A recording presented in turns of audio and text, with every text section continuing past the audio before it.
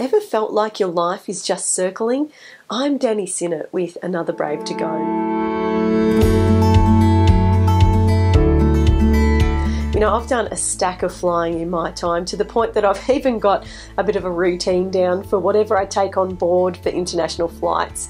It comes down to what I pack, how I pack it, where I sit.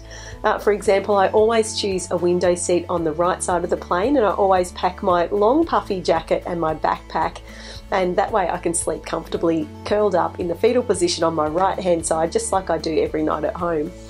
After a long flight though, even a comfortable one, there's nothing worse than having a flight delay and being stuck in a holding pattern right above the place that you're supposed to land, knowing full well that it's so close for you to be at your destination, and it's just really, really frustrating.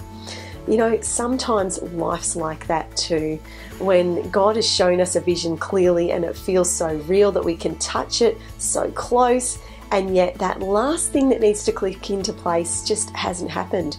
And sometimes we literally wait years for that breakthrough, continually circling, and we question whether we were wrong and whether God's changed his mind, whether we were mistaken all along and the answer was actually no, but we just pressed the issue. But sometimes he's not saying no, he's just saying not yet. In Psalm 27 verse 14 it says, "Wait for the Lord, be strong, take heart, and wait for the Lord."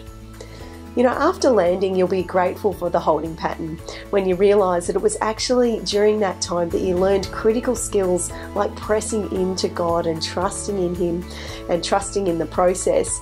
And of course, it's usually also that holding pattern an important time for equipping with more skills that you didn't realise that you were going to need. And then, you know, had you landed earlier, it would have been an absolute disaster. So remember that unexpected diversions and holding patterns are just as much a part of God's plan as your landing in the promised land is. Be strong, take heart, and wait for the Lord. Braveenough.org.